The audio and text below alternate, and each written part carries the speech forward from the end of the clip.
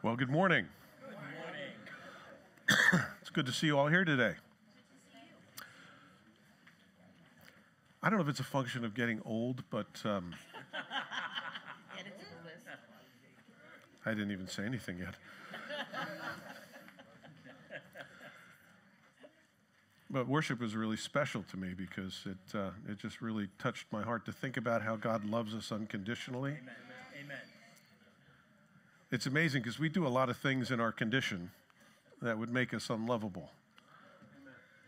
And God already knows everything that we're ever going to do, and he loves us anyway. He knows the depths of our heart. In a way that we can't know each other, God knows our hearts, and he loves us anyway. And I think that's amazing. It just really made an impression on me. Thank you guys for worship this morning. It was really beautiful.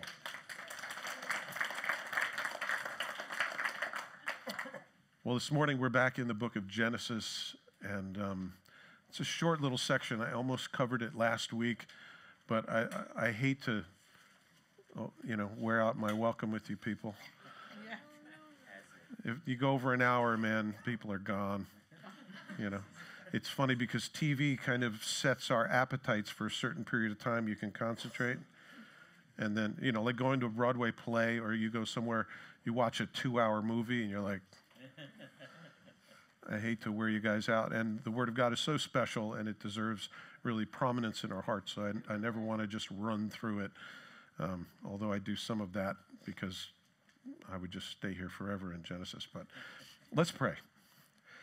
Father, thank you so much for the opportunity to be here. What a freedom, what a joy, what a privilege it is to come into your presence, to know that you are here with us. You promised to be with us. And Lord, as we gather in your name, and not like some, but we come here to gather, and there's an interaction that happens here, and it's a special time where you are present with us.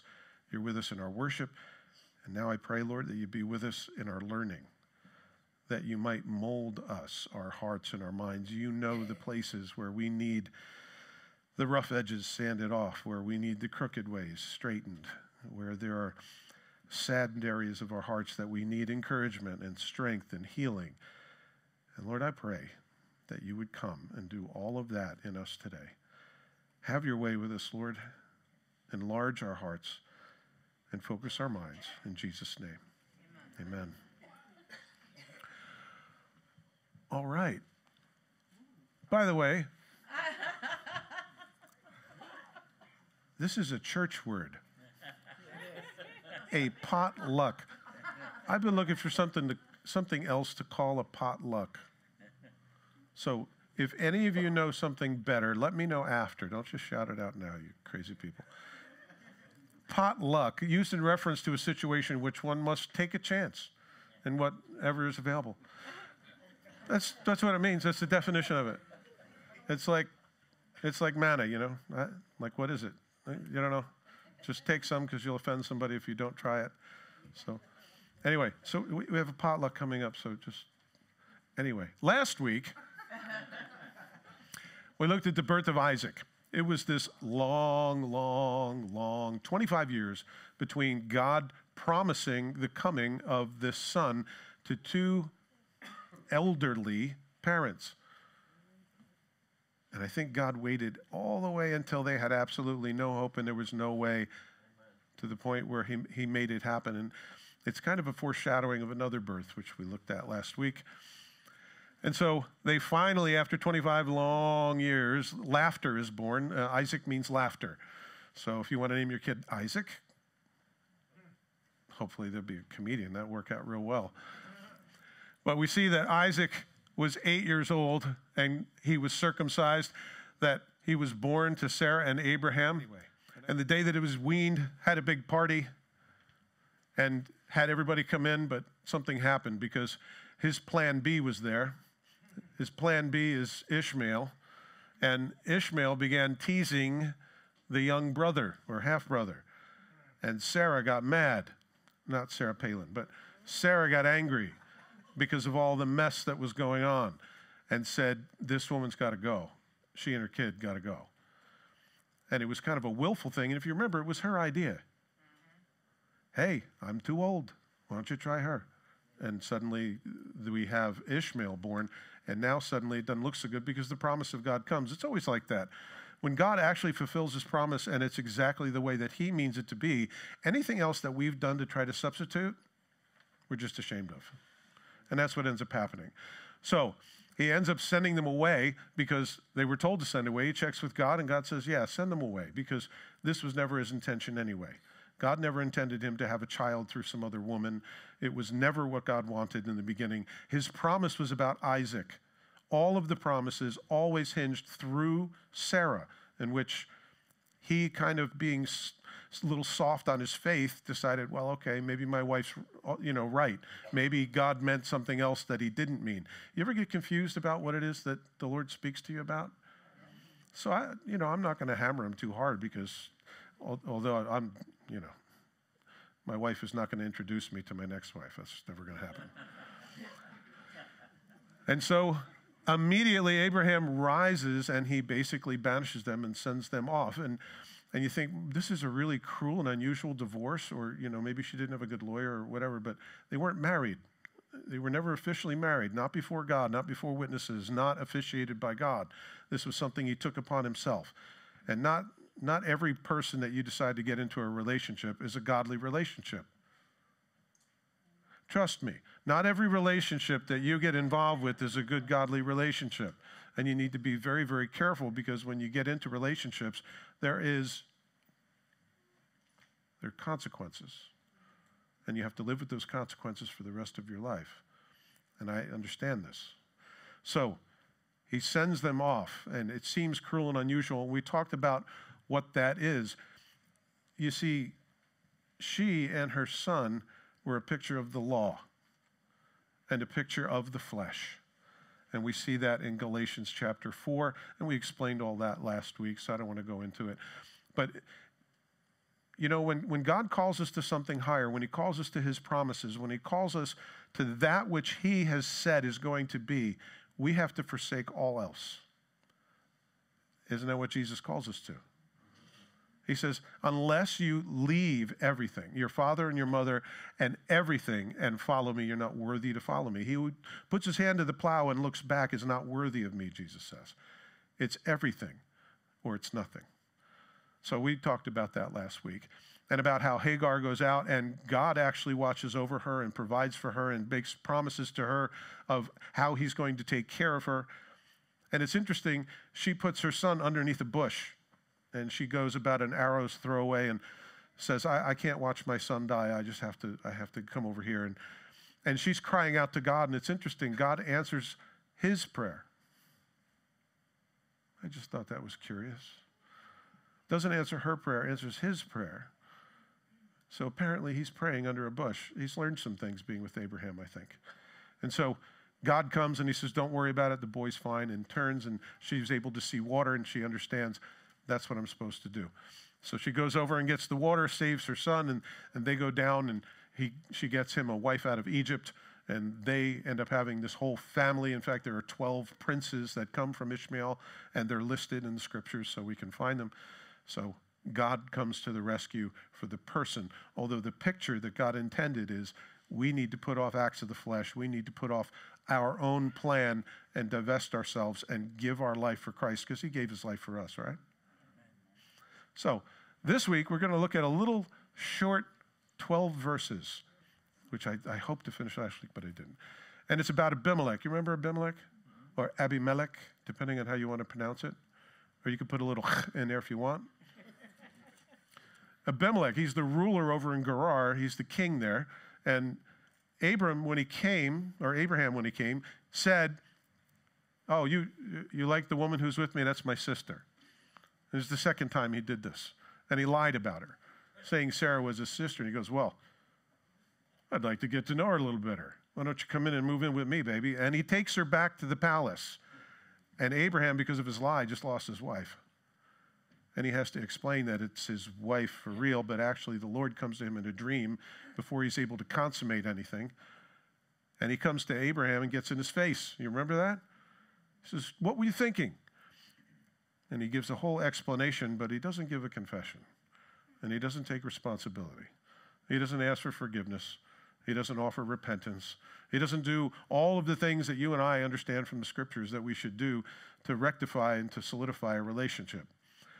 Well, it turns out that Isaac is born, and it's a miracle.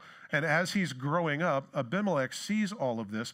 Not only did God tell him, this is a prophet of mine, and he'll pray for you, and he'll answer your prayers, which he does, and suddenly his whole household is able to reproduce where they weren't before.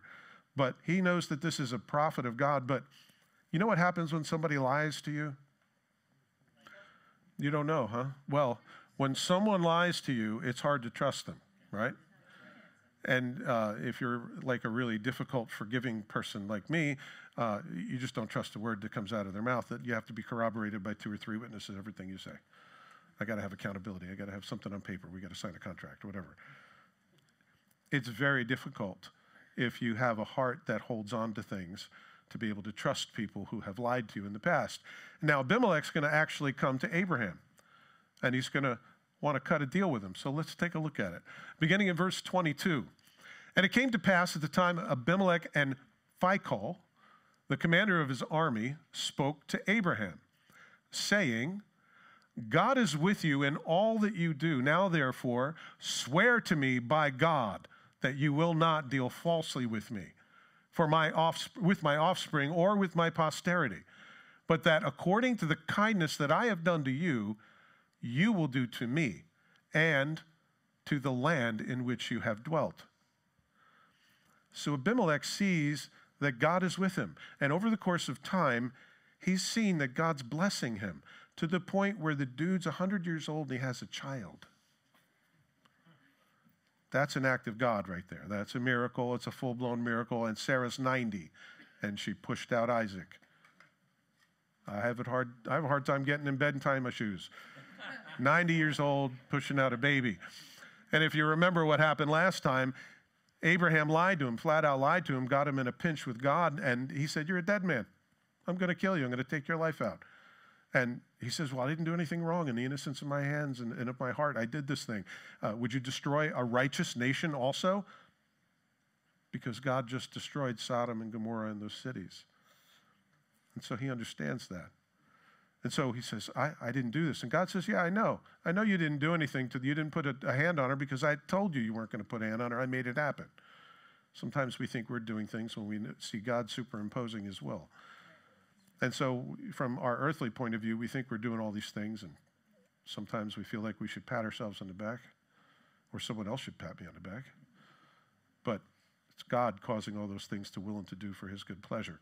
So he had this conflict before, and now he says, listen, I need you to promise me, I need you to swear by the God that you know that you're not going to lie to me anymore. Wow. Can you imagine that? But what a great opportunity. This is a great opportunity to solidify a relationship that I think until now has been distant, because he says, listen, go anywhere you want in my land, go anywhere you want, I don't care, just get out of here. And he gives them all kinds of stuff. And he says, go. And so we don't have any record of them having a conversation or a relationship until this moment. But now he hears Isaac's born. And God's profiting Abraham, and Abraham's doing extremely well because God's with him. And so he says, I got to hook up with this guy and make some kind of an allegiance, but I can't trust him. But God is certainly with him. So what's he say? We've got to make a covenant. We got to sit down, and you got to promise me, you got to swear before God. This is like signing a contract. You know what I mean? You guys sign contracts? Any of you have a mortgage? You got a mortgage? Any of you renting a place? Are any of you listening? Are any of you alive today?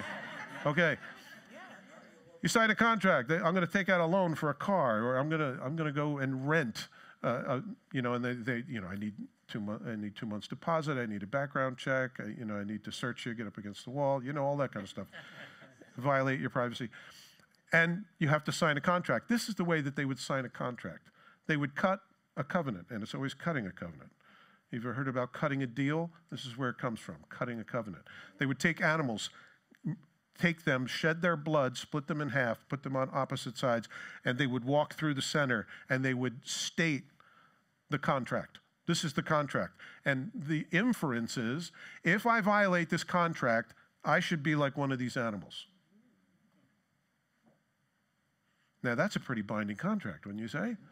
I imagine if you're walking through the bloody carcasses of a couple of animals that you just slayed, you would think twice about lying, which is really what he's trying to get at. I can't trust you, but I want to trust you, and I think I need to because you're starting to get big enough where, like in Egypt, the Jews were so blessed by God that they become a threat to Pharaoh. And he's, I got to do something about this. And Abimelek does a good thing. He's going to make a covenant. He's going to make a relationship. Egypt, what they did is they made them all slaves so that they couldn't rise up. So this is a good thing. And it came to pass that at that time, Abimelek, and Phicol. Phicol, by the way, means all mouth.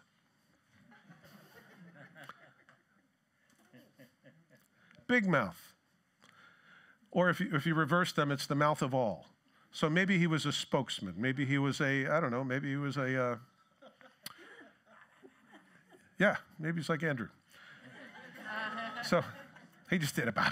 So maybe he was a senator or a congressperson. Anyway, so he's all mouth. This guy's all mouth. So and he's his bodyguard essentially.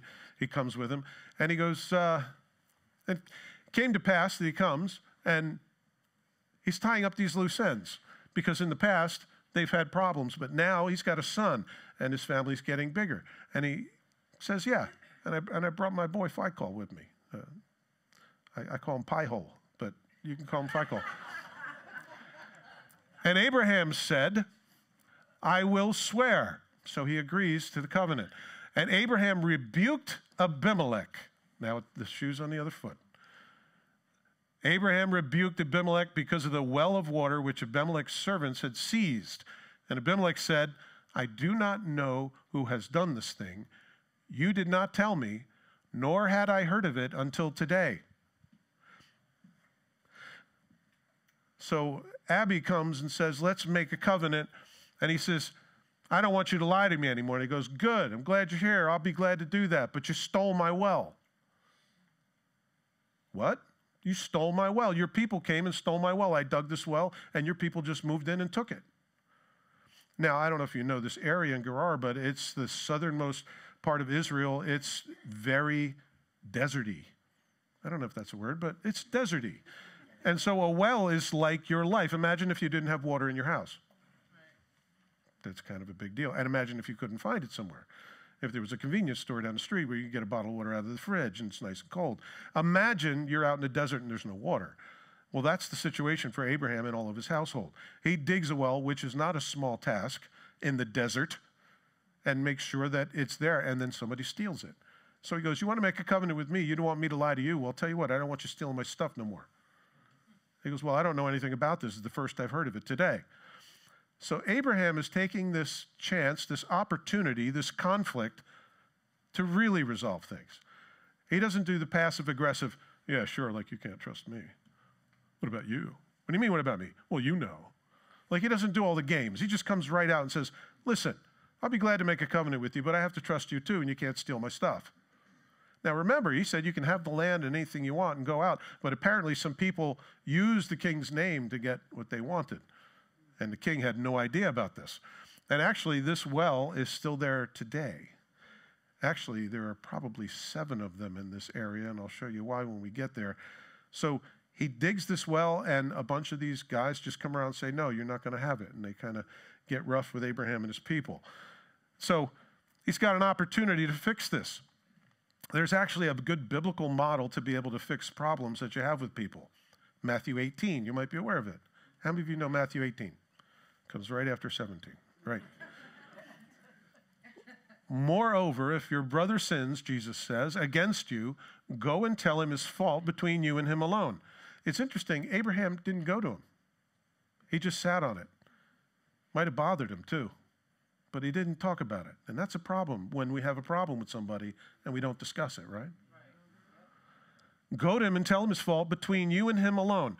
It doesn't say tell everyone, go on Facebook. It doesn't say any of that. Tell him alone. If he hears you, you've gained your brother. And if he will not hear, Take with you one or two more, that by the mouth of two or three witnesses every word may be established. So you get a couple of witnesses in on it and you have an intervention. You say, hey, listen, you did this thing. You got to straighten out. You got to cut it out. Two or three witnesses. So now you've brought more pressure to bear. And if he refuses to hear them, let it to the church. Tell it to the church. But if he refuses even to hear the church, let him be to you as a heathen and a tax collector. How do you treat the tax collector? With grace, but I'm not going to, I'm not going to pay more taxes than I have to. And somebody who's a heathen is somebody that could rip you off blind. I mean, how do you treat a telemarketer? Hi, how are you? No, I'm fine with my phone service. Thank you very much. Bye. You're kind, you're nice, but I'm not going to give you any intimate details. And they always ask you for those details, don't they? They're trying to move in on you and make a fake relationship. But anyway, if they don't listen to you, it says treat them like a heathen and a tax collector. So we need to do due diligence to repair relationships. And unfortunately, Abraham didn't do that. He just sat there boiling about it, being upset about it, maybe complaining, maybe muttering under his breath, maybe telling Isaac, don't go near that well. Those are bad people. He took my well. It says, assuredly, Jesus says, assuredly, I say to you, whatever you bind on earth will be bound in heaven, and whatever you loose on earth will be loosed in heaven. In other words, any decision that's made in a church setting about treating somebody like a heathen and a tax collector, know that God's got your back. That's essentially what it means. Again, I say to you that if two of you agree on earth concerning anything that they ask, it will be done for them by my Father in heaven. For where two or three are gathered together in my name, I am there in the midst of them. Isn't it interesting that that last passage is like the most common thing quoted at a prayer meeting? But in the context, it's about two people resolving a problem. And where there are two or three, like those two or three witnesses, wherever they are gathered, there I am. So the assurance is this. If you got a problem and you go to deal with it, you prayerfully think about this and you go and you take care of it. Know that number one, God's got your back.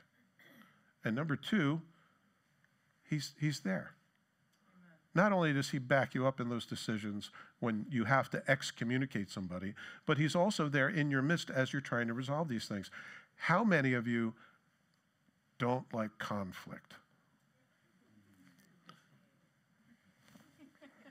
I don't like conflict either, but it's part of my job. And I understand that the scripture says I should do these things, but I don't want to. I just don't want to. And it's mostly because I'm afraid of messing it up. I go to somebody that hurt me and say, you hurt me.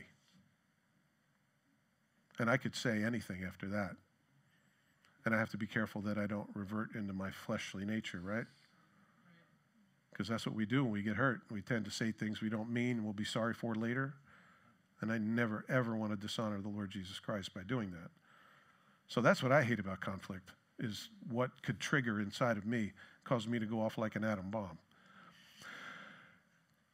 So, we should be willing to confront in a timely manner.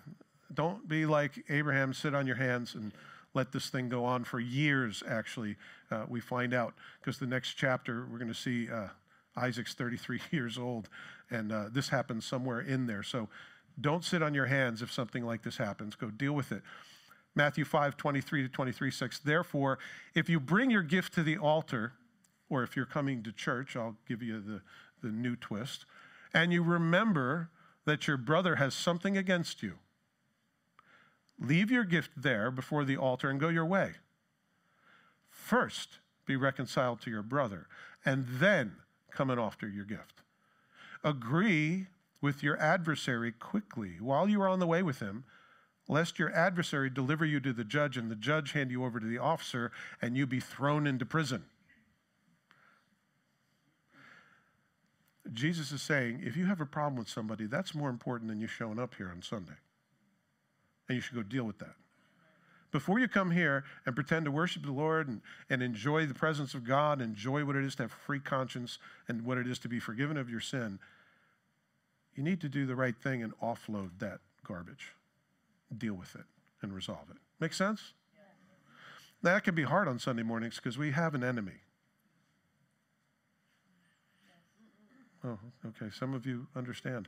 Good. We have an enemy, and just trying to get out of the house is difficult. And the more people you add, the harder it gets, until you have an entire family, and you're like, oh my goodness, oh, we forgot this, we forgot that, and then you're like a pack animal trying to leave the house, and you're like, oh my goodness, we're going to be late. We're going to have to walk in front of everybody, and Pastor Dave's going to see us. He's going to give us that eye. We'll just sneak in the back. We'll be quiet. They won't. And then everybody sits down, and there you are standing. You know, I know what that's like. We have to do what's right before God before we come into this place. We have to do what's right in our heart to resolve conflicts between people and turn the other cheek and go the second mile, and just, we have to do that. There are loose ends that we carry around that we don't need to carry around. I've had people I've gone to and talked to, and they're like, you're still upset about that? I forgot about that a long time ago. It's like,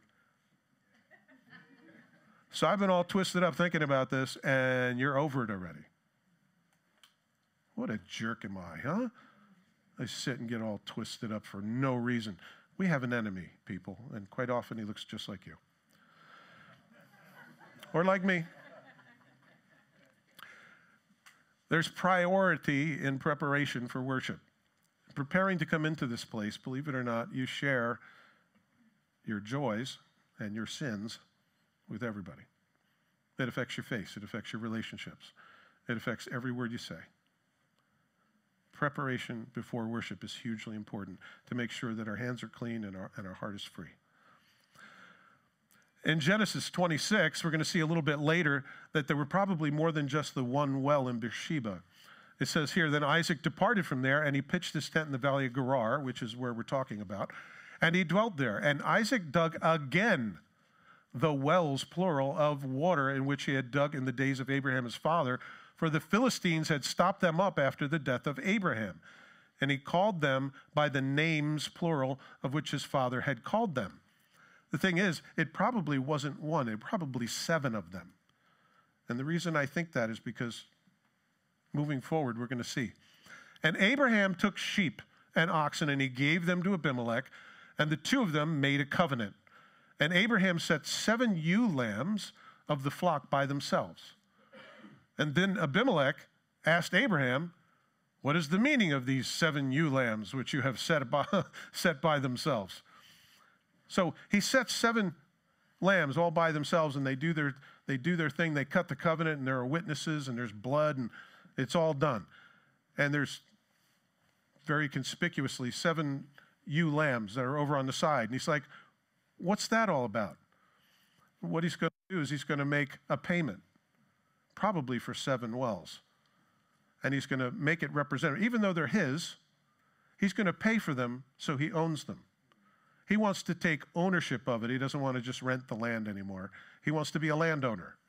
And this is the way that you do it. You make a trade. And so he's going to take these 7 lambs. And it's interesting because of this sacrifice that he made is a picture of what's going to happen when Jesus Christ comes and the Lamb of God sheds his blood for the sins of the world. It's interesting how God has ordained all of those sacrifices to point to the ultimate sacrifice of Jesus Christ as he comes. And the whole sacrificial system once Moses comes and the temple's instituted. So he goes, gee, you got 7 lambs over there. What's that all about? It's a little like, hey, it's your birthday, and somebody walks in with a gift, and you go, hi, what do you got there? Is that for me? It's kind of like that. You would never say anything so obvious as that, would you? It's good to see you. What do you have there? Let me shake that. That's what he's saying. What do you have these animals here on the side for? And he said, you will take these 7 ewe lambs from my hand. That's a command, by the way. You've noticed that? In other words, I'm not going to take no for an answer. That they may be my witnesses that I have dug this well. He's got 7 animals as witnesses. Therefore, he called that place Beersheba, because the 2 of them swore an oath there. Thus, they made a covenant at Beersheba. So Abimelek rose with Phicol and the commander of his army, and they returned to the land of the Philistines. By the way, that's a picture of the well as it stands today. And it's a place you can go to in the middle of the desert. If you like deserts, it's a good place to go to. Otherwise, I like the internet. And so he says, these 7 are a witness. In other words, they're going to be proof that this exchange was made. And notice, even though they're his wells, he's willing to pay for them. He wants to make darn sure that Abimelek knows that he's not trying to rip him off. He's not trying to take something from him. He's being gracious. And isn't that interesting? He's giving more than he really has to. Isn't that what God does for us, though? It's called grace. So, Beersheba, by the way, the name means the well of the oath or the well of 7. Sheba is one of those words which means oath or 7. And it just so happens he's got 7 ewe lambs, and there's probably 7 wells. So it's the well of the oath or the well of the 7. And it's just this act of beneficent grace where he gives way more than he has to in payment for these wells so that it will be sure that everyone knows that he owns them. He's no longer renting. He's now purchased the title for the land. It's now his, along with the wells. That's what this transaction is. There's all kinds of things that happen in Beersheba. You'll notice that Isaac comes back, which I pulled and showed you. You remember the story of Jacob and Esau. Jacob leaves this area and goes when he runs away. Like, there are all these things that end up happening. So it's a hub at this point because there's water there and it's the middle of the desert. But this becomes part of the inheritance. And they always talk about from Dan to Beersheba as you read through the scripture. Dan is the ultimate north of Israel, and Beersheba is the ultimate south before you go toward Egypt. So that's why they always, it's, from Alaska to Hawaii or whatever. And Abraham planted a tamarisk tree in Beersheba, and there called on the name of the Lord, the everlasting God. And Abraham stayed in the land of the Philistine for many days. What a great opportunity it was for him to make peace with Abimelek. Now, he's not living with a guy who can't trust him. He's not living with, having to find water somewhere else because he's got his well back and he paid for it. And now he has peace with his neighbor. That's pretty cool, right? I see how God is firming up all these little loose ends in Abraham's life because he's got a kid now. And he's settling into the territory now. And you have to live at peace with the people that you're living with or that you're next to, right? You know what it's like to not have peace? It's miserable. So God enabled this to happen, and Abimelek was the guy that insisted on it, right? You will make a covenant with me so that I know you won't lie to me. So he plants a tamarisk tree, or a grove, actually. If you have the New King James, it says he plants a grove. It's actually a bunch of tamarisk trees. They're interesting trees. They're like cedar trees. They have these long, feathery, you don't give a rip. Anyway, long, feathery sort of evergreens that come. They tend to be very acidic, and so when the needles drop, what happens is it makes the sand very bad. But it's one of the only trees that will actually grow in salt water. It's an interesting thing. And I see the tree being a picture of Abraham. Here he is in the middle of the desert, and God is blessing him in the middle of the desert, like a tree that can live off of salt water. I just think it's emblematic for me. And it actually, when it blossoms, this is what it looks like. It has all these feathery, kind of like a butterfly bush sort of thing going on. And but it's a cedar tree. So he planted a tree, which is a symbol of putting down roots, right? I mean, unless you're on a mission trip and you're planting trees for the ecology and all of that, you plant a tree in your yard, right? Because it's your yard. I'll plant a stinking tree in my yard if I want to. And that's what it is. It's kind of a symbol of putting down roots. In fact, you'll always see Israel, a man lying under his fig tree or his vine. It's always a picture of peace. It's a picture of prosperity. It's a picture of settling in and growing roots in one place. Now, you're talking about a nomadic people planting, which is emblematic in itself. And he calls on the everlasting God. If you know anything about Abraham, he's always making altars. He always makes an altar to God. Wherever he goes, he makes an altar. He calls out to God and he prays for his blessing, his direction, and all that. That's a good practice, isn't it? I wonder how it would be if every time you put your seatbelt on, you made that steering wheel an altar. Lord, help me as I go. Guide me, help me, protect me. I drive in Jersey. I wonder what would happen if every day you came home and every time you touched the doorknob, you prayed for your house and you prayed for, as you enter, that God would bless you to do that. If you made altars everywhere you went, because when you make an altar, you get altered. And just bring yourself before the Lord and say, direct me and guide me, because my goodness, we need that, don't we? Yes. We certainly do. He calls on the Lord everlasting, which is El Olam. El Olam is one of the names of God. It's the everlasting one. Actually, if you do a dig down on the word, it's a description of the vanishing point where the sky meets the earth. That's Olam. It's like the forever point. So that's why it gets the name everlasting God. He's the one who's far off and yet never so far off that he isn't right here with us. El Olam. And he worships. And worship means turn to kiss. Did you know that? One of the words for worship is to turn to kiss. That's what worship is.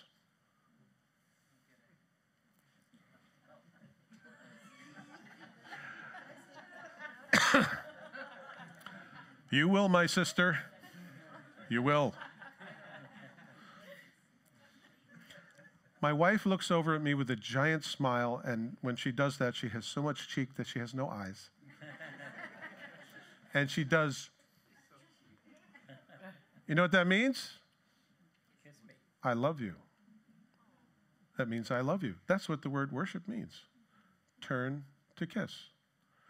Now, as an exercise, no, I won't do that. You know, they have the kiss cam, you know, at these games. You go to a game and they have the kiss cam and they zoom in on you. Yeah, I won't do that. Anyway, so he stays there many days in the land of the Philistines. So now all of his loose ends are tied up and everything is ready for the next chapter. The next chapter is going to be a blockbuster, guys. Don't miss this one. It's chapter 22, where God asks Abraham to do something unconscionable. And there's a reason, and we'll look at it. So what do you think about making oaths and swearing? I bet you have a couple of oaths out there. I know I have a mortgage with the bank, and I promised them I'd pay it back. I went before an altar 39 years ago and made a promise that this would be my only wife. So far, she is.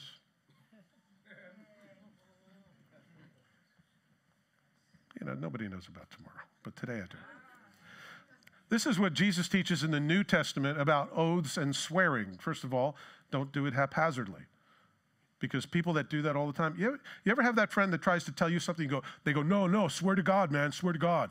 Swear on my mother's grave. What is that, bananas? You mean, if you're not saying that, that means you're lying to me, right? Is that what you're telling me? Of course that's what it means. Here's the thing. Matthew chapter 5, verse 33. Jesus says, and again you have heard that it was said of old, you shall not swear falsely, but shall perform your oaths to the Lord. By the way, that's a good policy. If you say you're going to do something, you should do it. If you say you're going to be somewhere, be there. If you say you're not going to do something, don't do it. This all makes sense. Right, Steve? But I say to you, do not swear at all, neither by heaven, for it is God's throne, nor by the earth, for it is his footstool, nor by Jerusalem, for it is the city of the great king. These are all things people would swear by, instead of, I swear to God, I swear on my mother's grave, and all kind of bananas. Nor shall you swear by your head, in other words, on your own reputation, because you cannot make one hair white or black without hair dye. But let your yes be yes and your no be no, for whatever is more than these is from the evil one. If you have to make extra, totally, really, really, really, really sure that somebody believes you, That says something about your character, doesn't it? So don't do that. Say yes or no and mean it every single time and do what you say you're going to do. Jesus said there's one better than making a vow. Just don't make a lie to a guy named Abimelek so he doesn't trust you. It's the bottom line of this passage. James 5:12 says something similar. But above all, my brethren, do not swear, either by heaven or by earth or by any other oath, but let your yes be yes and your no be no, lest you fall into judgment. Be careful of what you say. Some of us are very fast to make promises that we can't keep.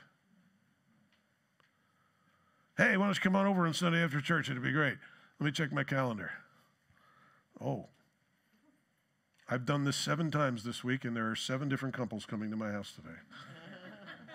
How did I do that? Well, I did that because I didn't check my calendar before I shot my mouth off. And we do that, don't we?